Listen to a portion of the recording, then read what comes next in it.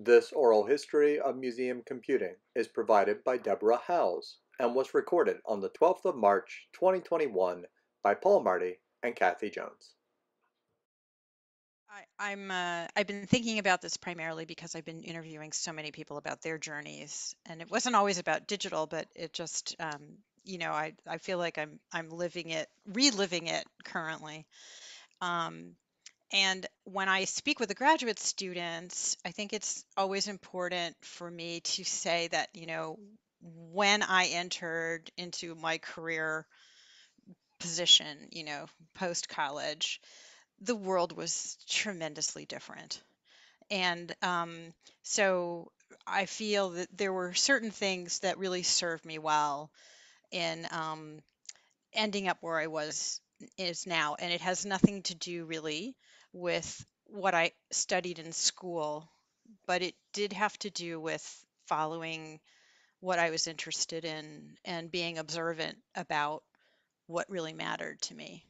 And so I can't start the story without telling you that my mother was an artist and my father was an electrical engineer.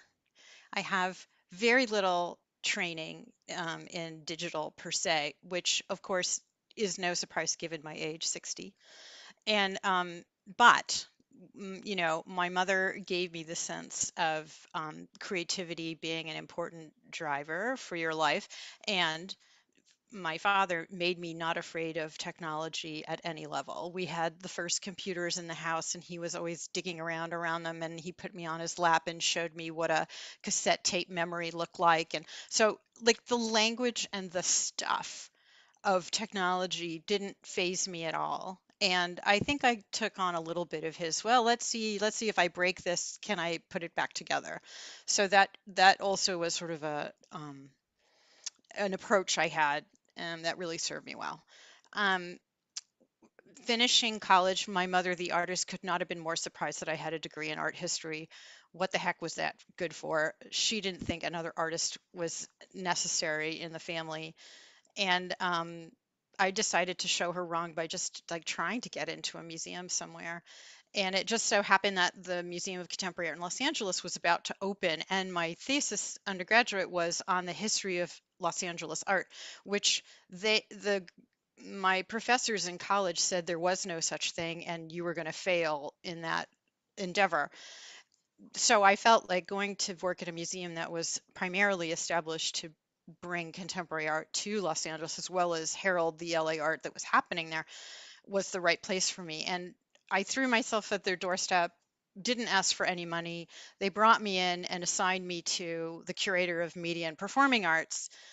And she and I had a wonderful relationship. I ended up being hired there and I worked there as her assistant for a number of years.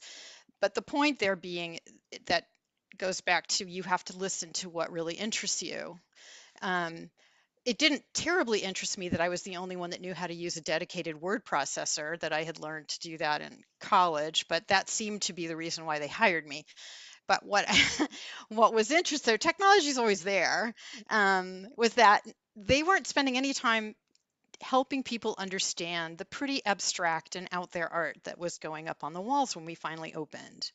And I'm thinking they're really losing an opportunity because not everybody understands what they're looking at or has the experience of having a conversation about what they're looking at. And the director's like, I am not into museum education, but if you are actually interested in that, you should go work at the Art Institute of Chicago. And so I thought, oh, that's interesting. My friend Marion was in school at University of Chicago. She's like, they have a really nice education department here. It's founded by Dewey, so it's got to be okay. And so I went there, and sure enough, they're like, we love museum education. Let's do it. So I kind of ended up going to the Art Institute of Chicago for work, in the University of Chicago for my degree. And in that duality, I was able to put together something that now we would say, oh, you're an evaluator. You were watching how people respond in the museum and taking in information. And um, maybe that's like our UX design first phase, right? Like, oh, we just opened up this wing and their doors are closed because of HVAC concerns. So why aren't people coming into our new wing? Well, maybe if you open the doors, anyway, stuff like that. That wasn't the most brilliant thing that I brought to the table, but it was the most memorable. The thing about the Art Institute of Chicago, which being a public educator there, which I quickly had to learn how to do, is that they have a very well-known collection. And I couldn't believe that people were coming to my 2 o'clock general tours and saying, I want to see this painting with a guy in a nighttime coffee shop and there's a yellow light in the background. And I'm like, oh, Edward Hopper's Nighthawks. Sure, let's go see it. Or I'm looking for that painting with the pitchfork and the lady in the. And so I'm like, okay, we'll do it. And then later I made this connection that those works of art were part of a board game we all played called Masterpiece. And I didn't realize that the collection of that board game was actually a big overlap with the Art Institute of Chicago. And the reason that's important is that it also meant that in the late 80s, when I was working there and Microsoft, Bill Gates was building his house, his like amazing technology house in Seattle. He came knocking at the Art Institute of Chicago's door and said, I have this idea that rather than buy art for my new house, I'm going to just project the images I love. And the images I love, many of them are at your museum. And I'm thinking, masterpiece. But the museum said, "Oh, Mr. Gates, we would love to have a partnership with you. Um, what do you require?" And he says, "Well, can you send me, my 100 favorite pictures in a digital format?" And we're like, "What's that? What do you mean by that?" And Alan Newman was like, "We're not giving away the digital file." Like, he has to pay. The richest man isn't good. Like, we need money for that. And so the director, Jim Wood, was like, I mean, Alan's kind of right. Like, why should we give away these images for nothing? Like, especially for this kind of personal. I mean, all it was going to do was be projected on the walls. I think development had a few different comments. They were looking at this as a trust building exercise, but that project never happened. But what did happen is that Bob Stein at Voyager said, we're doing pretty well making these video discs out of museum collections. We're working with the National Gallery. We've got some other projects. Like, would you be interested? And I have a particular need for your collection. And I'm like, and he said, my kid really loves looking at the video discs that we make from art museum collections. And, he's 5 and he knows enough to like go forward, forward, forward and see all the pictures. Why aren't we making anything for children? And would you be interested in making a video disc for children? And again, this is like, I don't know, 1988, maybe. And I want to just remind you that the technology required for a video disc to show in conjunction with a computer, not on the same screen, was a Mac computer that didn't have the capacity to show images on its screen yet. Only black and white 8-bit images could be on these early Macs. And they would have an RS-232 connector to a video disc player and monitor. So it was a 2-screen solution. And what Voyager is saying is, let's choose 250 objects that you think would really be interested to children, and we'll make an interface using HyperCard, an Apple software that many of us grew up with. And using the HyperCard interface, the kids would be able to drive the images in a kind of I don't want to say game like because it really wasn't a game, but a browser. We use the word browser even before the web. And they're like, well, we don't really know what that would entail. But Alan said, I want to do that because you're going to pay for me to digitize a core collection of images that we don't right now have the money to do. And I'm going to ask that you use the Hollywood system of digitizing images, which I'll explain in a minute. And then I said, I want to do that because we have a lot of teachers here who use this technology, and we could really put it to good use in our teacher resource library, which was very actively used by our Chicago teachers. And I'm be very curious to know how we end up doing this because, by the way, Bob Stein says, oh yeah, and there's not going to be any words on the interface. That the interface has to be navigable by pre-literate children. It doesn't mean they couldn't get to like an explanation or the title of the painting or something like that, but to actually browse, you had to use images only. And I was interested in that.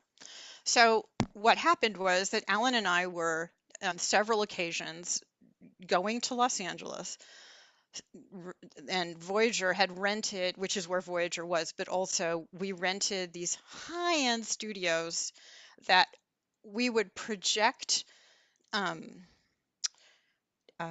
what do you call them? Transparencies onto a wall that would be pretty big, like the size of a movie screen.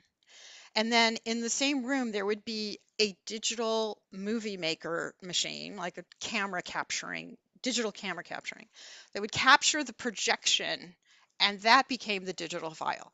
There was no other way to make the image that we now just like put in our scanner. There was no other way to make these images other than this high-end Hollywood technology that was clearly beyond any museum's ability. And it took us about a year to get everything right, including the interface. But when we finally published it in 1991, the whole world had shifted and gone to CD-ROMs.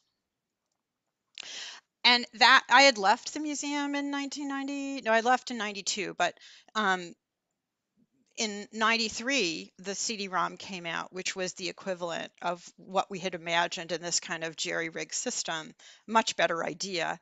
Exactly the same content, just in a much neater package, because now, of course, the images are coming up on the computer screen.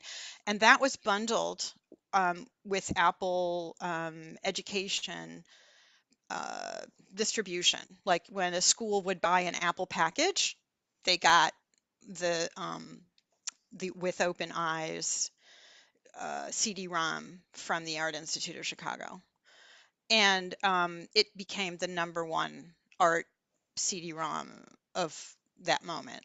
You know, like that was the one that everybody had. If they were using art in the classroom, they all had it. And those I think maybe 250, 350 images became the core set for almost everything else that was done at the Art Institute of Chicago. It was really an interesting example. And when I left, we moved to Texas for my husband's work, and then I 95 the web was invented, and it was discovered by the Metropolitan Museum of Art, and someone I used to work with at the Art Institute was now at the Met, Kent Leidecker. And Kent is like um, saying to the director, you know, Philippe de Montebello, um, this is going to be big. Like this web thing, like we really need to focus on what the educational message of this is going to be. And Philippe's like, well, you know, you could be right. And let me just remind you that in 95, not many museums had websites, but the Met did. And someone had run out again with their like 8-bit flip phone and taken a picture of the facade of the museum with a prominent yellow taxi in front, almost obscuring the building. And that was the homepage for the Metropolitan Museum of Art's website. And when you said enter, you had to fill in your email address because you know they don't want anybody coming into the website. It had to be like, you know, you had to be registered as a visitor. And then the next screen was, which floor would you like to see, first, second, or third? No pictures. Like, I mean, it could not have been more inside baseball in And so Kent's calling me. He's like, "Have you seen the Mets website?" I'm like, "Uh-huh." He's like, "Do you think you could come to the Met and help us?" I was like, "You betcha." And so that really, besides the fact that my husband was tremendously allergic to the area of Texas and that we were living in, and he was really suffering terribly. Like we were out, and we stayed in the New York area for 25 years. I stayed at the Met for 13 of those, and at that time, I have to say again, it was nobody was really watching us that closely about what we were doing. Like it was such an unknown. There were no expectations. There were 5 people at the Met when I started there who had email addresses, and they were not metmuseum.org. It was interlog.com. And so when I would talk to curators about let's do this on the web, they were like, I, what is that? Like, I don't know what that is. And so, not too soon after, I was in the education department. We had a team of people who knew how to make video, who knew how to make CD-ROMs. The Met was another, tremendous producer of CD-ROMs from museum publishing. Um, and so we had a nice group of technology, but this web stuff, it just wasn't like sexy enough really at the moment I got there, 96, 97. The images were clunky, the graphics were limited, it wasn't that sexy. But the development department identified somebody who has a reputation in the New York area as funding institutions for the purposes of making timelines. And so, for example, when you visit the American Museum of Natural History, there's a galaxy timeline of the universe that you walk up around the kind of huge scale model of the universe. And that is funded by the family known as Heilbronn. And Philippe was furious. There is no way he's going to paint a timeline on the gallery walls. That is not happening. And so he's like, but education, if you find a way to use this money, go right ahead. And I have to say the Halbrans were wonderful, quite elderly individuals, very dedicated to art, very open-minded about things, but had never even seen a computer. And so my task was, how do I get these lovely donors to get excited about an interactive timeline on the web, which is what Philippe and Kent had agreed with me is the way to go. Like what we want to do is be able to give anybody access, intellectual access to the collection without requiring them to know, certainly not the floors, but the names of the artists or the titles of the painting or any of those other classic search requirements that you would need to know. And so uh, we got in a conversation. We invited the donors up to like the nice conference room with a view, and Philippe was in attendance. And I put on my up my slides, and I was showing them that all these different things that you could do on the web, and that it would go around the world. And they said people in India would be able to see this timeline, and I'm like, absolutely. In fact, people in India are well connected to this technology for the time, and they were sold, and that became the donor for this ongoing project. It's that prototype amount allowed us to build a 5,000 year history of the collection, primarily featuring the collection of the Met, but also including signature other pieces. And it it was an early addition to art history teaching, and as a result of that, everybody connected to it, and everyone continues to connect to it. It is the number one draw on the Metropolitan Art website, I'm told, today, and it's gone through a lot of iterations, as has the platform itself. Before I left in 2009, um, it it was honored with an endowment. And it is the only electronic resource I know of a museum that has its own endowment. And the heirs of the Heilbronn family decided that it had been so delightful for their parents to be part of this endeavor that they gave it a very generous endowment. And so it's still around today. And I think that's a lesson that we don't teach enough about how the sustainability of these projects really need continuing funding and care and feeding. Um, so that was the story of the timeline. And then I left to become part of this new initiative led by Phyllis Hecht, who was asked by Johns Hopkins University to create an online museum professional training program. And I thought that was really interesting. I had loved teaching the first class with her, and I thought that I would really hate it because my education background is entirely teaching face to face and having an hour in the galleries and being surrounded by art and coming up with answers to people's questions on the fly. I mean, it was a very synchronous, but I thought quite accessible environment. And once I began teaching online, I realized that, in fact, it couldn't have been, well, it could have, but it was a very restrictive environment. Teaching in the galleries, requiring people to stand up for an hour and follow you, requiring them to absorb information on the fly, and then respond with comments that someone felt confident enough that wouldn't be seen as silly. Like, I mean, if you only the top performers in an Ivy League situation really excel in that environment, I've come to understand. And don't even count the fact that like 70% of the Mets visitors come from another country. So, like, who am I teaching? I mean, in terms of public access, this is very limited. But my graduate students came from all over the world. Many of them couldn't speak English well. Many of them appreciated the fact that with their mostly asynchronous plan, they could have the time to spell check their contributions. They could listen to recordings many times if they weren't capturing the essence of what was being said. There were so many built in bonuses to teaching in an asynchronous graduate environment that I'm like, this is the most accessible way I could spread knowledge that I could think of. And 2 years later, the Museum of Modern Art was already engaged in online courses, of course, not for an academic environment like Hopkins, but the person who had been working for them building these courses left suddenly.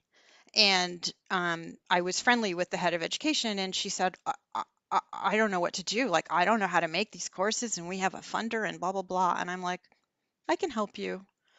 So for 3 years, I worked at MoMA, and it was a very different charge, right, than at the Hopkins, because at Hopkins, I was looking for professors that, could handle the technology, but were able to think in, 13-week blocks and to sort of um, divide out the learning in manageable chunks that, you would assess and grade and everything else. At MoMA, the person who had the job before me had come from that environment and had made the courses in that model. I'm like, this isn't museum learning. This isn't, I mean, some adult learners would go for it. In fact, they were getting a lot of participants who were paying a couple $100 to take the courses.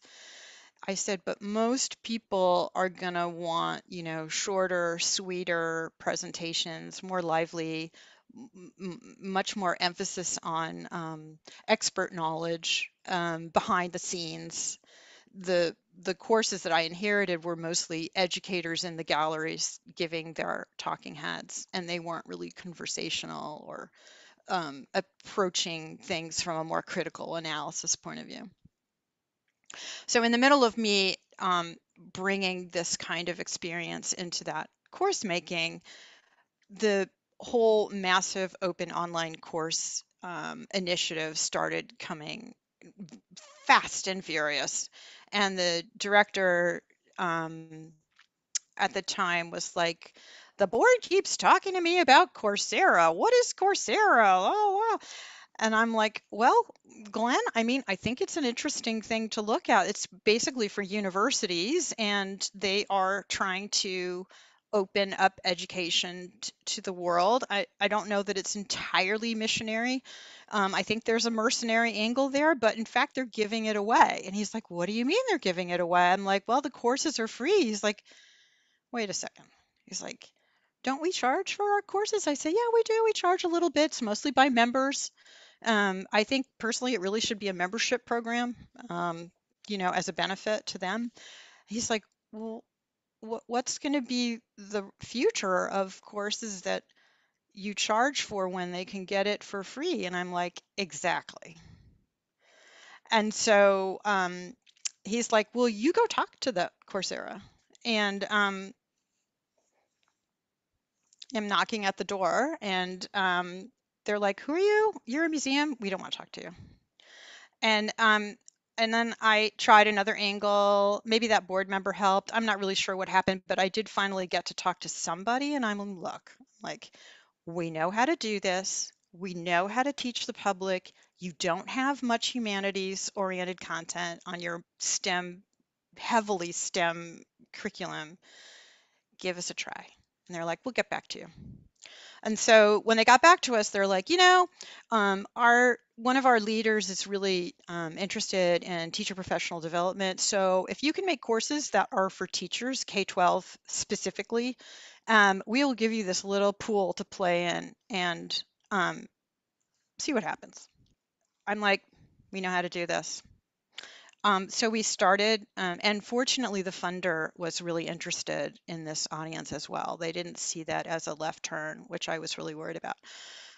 But basically, working with the educators, we came up with a 3-series online course program for K-12 educators that helped them understand how art could help, how both visiting museums, art museums specifically, and how to manage your visit to the art museum, but also how art integrated into your curriculum in the classroom could really increase a lot of important goals like critical thinking and stuff that's important to us educators. So when we made the first course, again, sticking to my rules of short, sweet videos, focus on the art, get the experts in there, all that kind of stuff.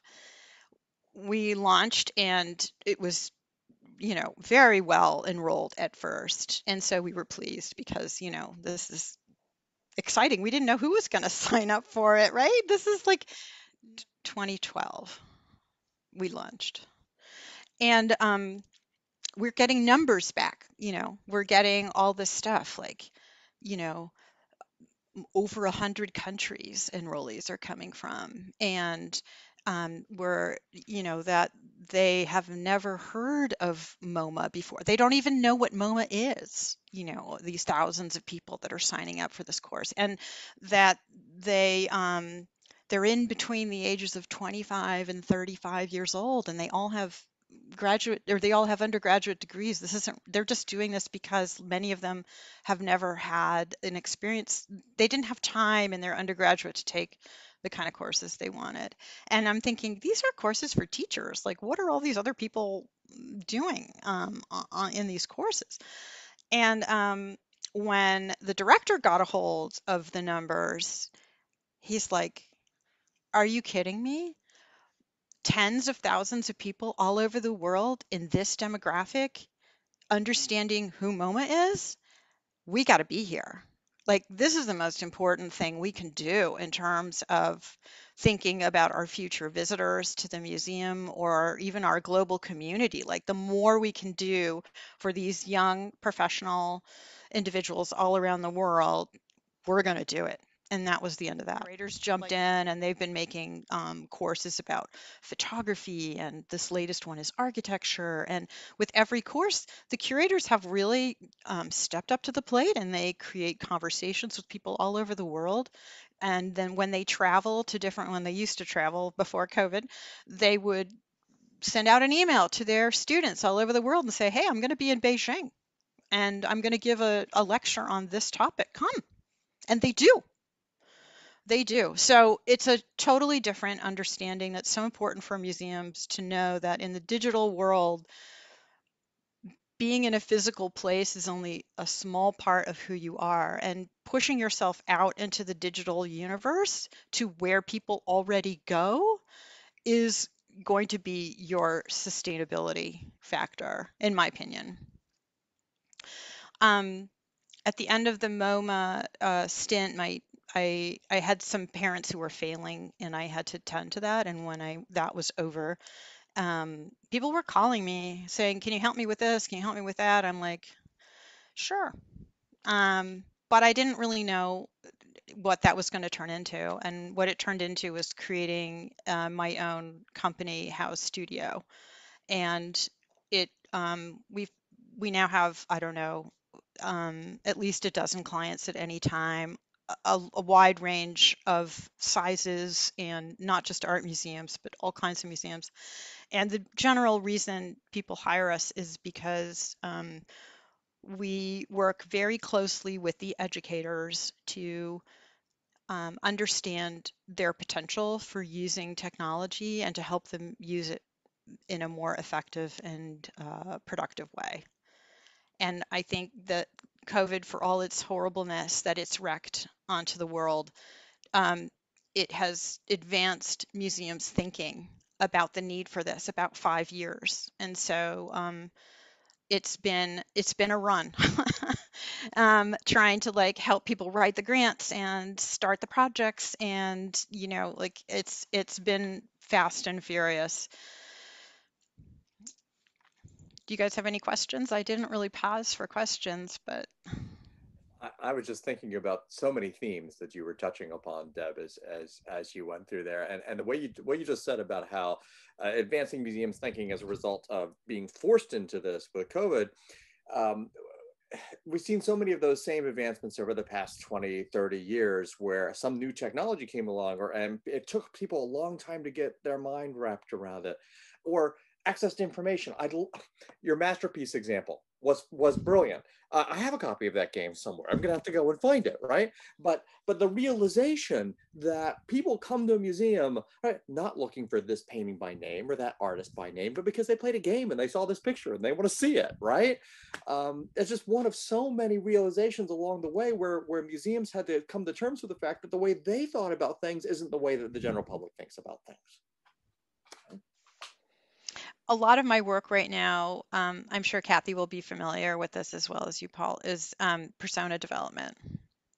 You would be so surprised at the number of museums, and I'm talking about top level staff at major museums, who really have never put themselves in the shoes of those who have never been to a museum before.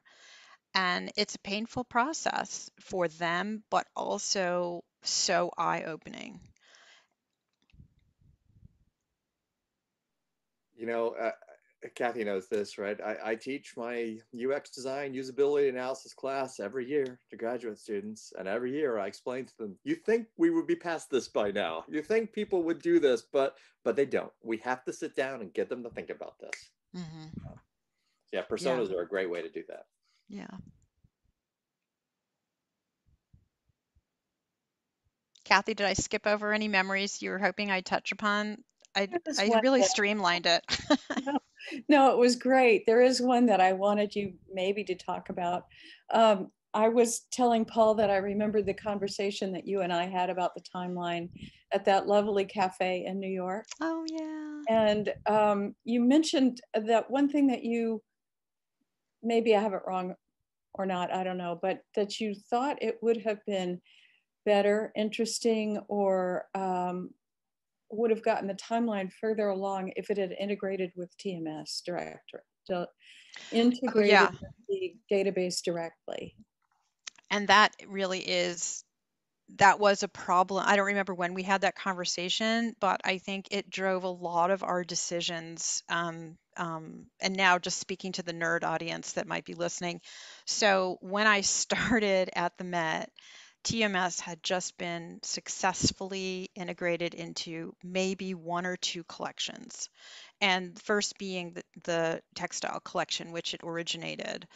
And in typical Met fashion, but probably so ridiculous now, is that everybody decided to install their TMS just a little bit differently, because that curator calls it date and I call it time. And anyway, so nobody was overseeing this nightmare, and it was unfolding. And those of us in editorial, because of course I'm in education, but editorial was my buddy in making the timeline, because they're very used to taking the raw information from the curators and making it all look nice with everything else. So that was kind of the job, right? Um, we decided that it was too early in the process. When we started the timeline, only a few um, collection areas had dynamic, the ability to serve their objects up dynamically. And so what we decided instead was that we would create not exactly a crosswalk, but we would create a combined database where it would pull every night into a separate content area, and that would be the timeline. Um, and information. And the curators didn't feel like there would be any need for it to flow back, even though in the secondary combined timeline collection, we were going to be editing and, clarifying the overlaps of information and standardizing the fields.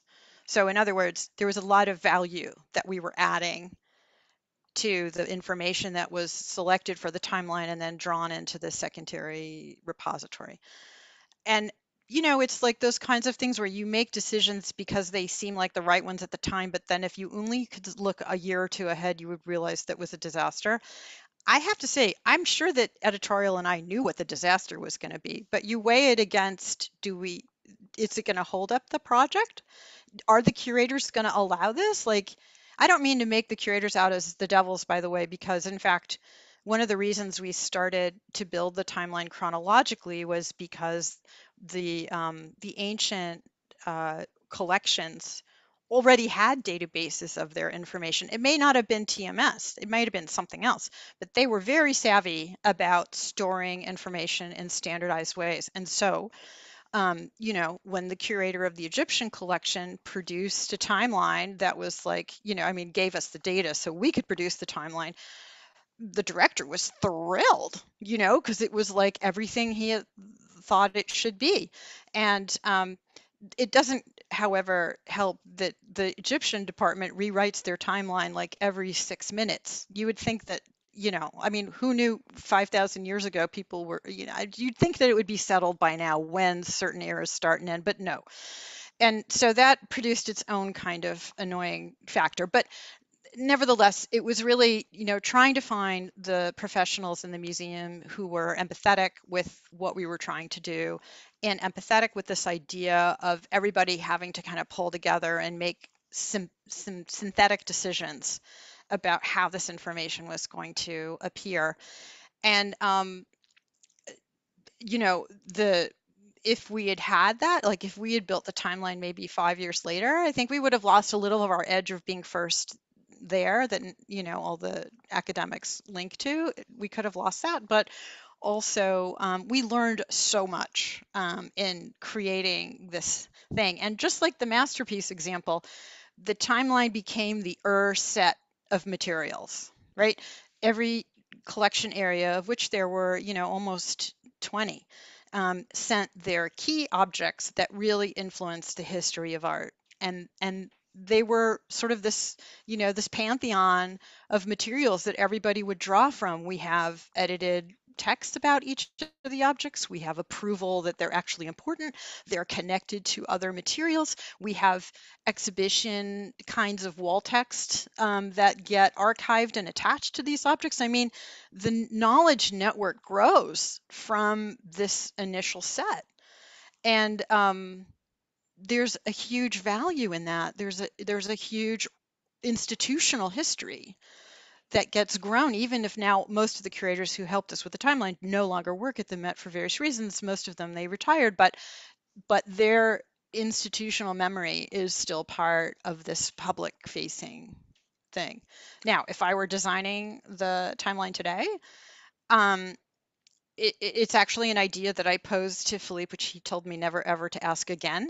But I said, Philippe, there are areas of the timeline that we're not really that expert in. But wouldn't it be great if we could give it like a template, to the Museum of Javanese Art and or whatever, and that they could fill in what they think their timelines of history would be.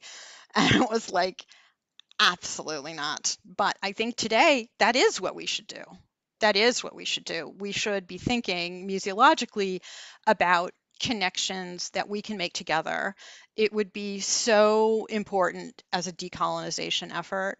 It would be so instructive for us to think about how these objects are looked at and considered from their own places.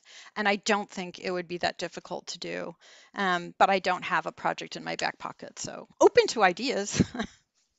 Well, it connects really nicely with what you were talking about when you told the story earlier about convincing the Helbruns to fund this, and they saw the value of global outreach. So Mhm. here you can take it to the next step, right? Let's get all the global museums involved. So it becomes a true two-way street then, right? Right. Yeah. Very much so. Very much so. Yeah. That story about the donors understanding the vision of the global outreach, that this takes it beyond the museum walls, right? Right. That's wonderful to see that light bulb go off. Thanks. I think that's true. Now we need that funder that could support this global outreach. Mm-hmm. I see you put the MoMA Coursera in the chat. That's great. Just for fun. Yeah. No, they're the leader. There were a few other museums that I pulled in with us, the American Museum of Natural History, Exploratorium. They also still produce courses in Coursera. And then, of course, as part of my operations, I've helped the National Gallery make MOOCs for edX, the second largest provider of online courses. And, I mean, I think we need something else besides the MOOC example to really make museums stand up and listen. Maybe it's the idea that we just spun about the connected timelines, but museums they don't think in online course components. I mean, it's silly because in fact, what MoMA just did with their Black Architects show is they took an exhibition and they reimagined the components as a course, and it works beautifully. Um, I mean, exhibitions tend to be linear progressions through a set of ideas. Like, hello.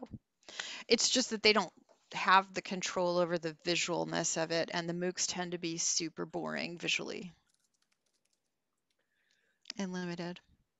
There's another interesting issue there, right? I mean, I think this is one of the reasons why people had a hard time getting onto the web early on, because the web isn't this linear progression, right? So many of these technologies, every step forward requires you to rethink what you've been doing in the past, and maybe some things aren't initially as good as what you were doing in the past. Like I love the example you gave about how the pictures on the web weren't as good as the pictures on the CD-ROM. Why should we go into this, right? And yeah, no, it's truly amazing to see the perspective you have on this, and just how this all moves over time. I loved it. I loved the whole thing. It was great. Thanks.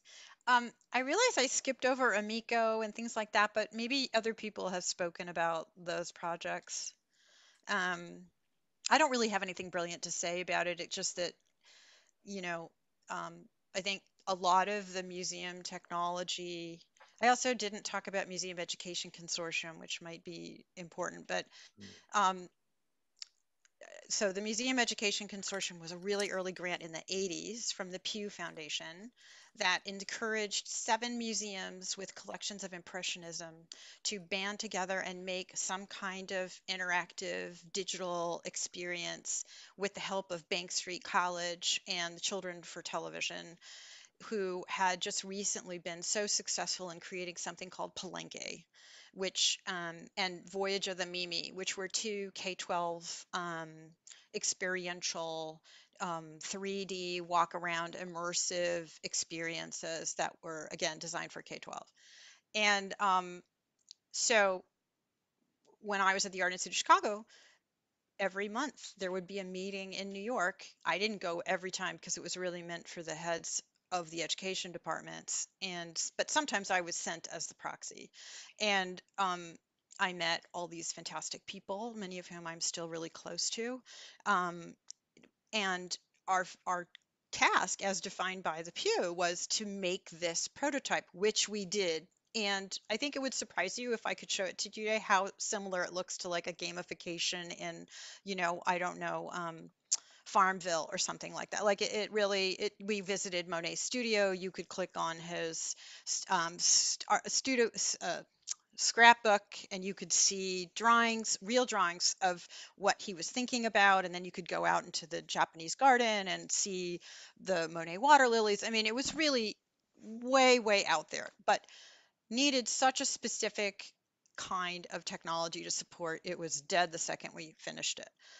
The value of that project was that the Boston Museum of Art, the New York Metropolitan Museum, the Brooklyn Museum of Art, National Gallery of Art, the Art Institute of Chicago, those heads of education were taught to think digitally.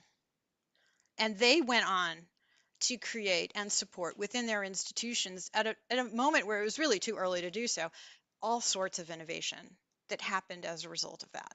And so, this is something that's wrong, I think, right now with the way funding happens, is that, very often we get funded for projects, but we should really be funded for professional development, or we should be funded for positions, because that's where the real change happens. And there was nothing ever like that after that. And whoever was lucky enough to mentor with these leaders of their education departments, like me, had a lot of impetus and inspiration to go forth and do good things in the digital world, but we were just a handful.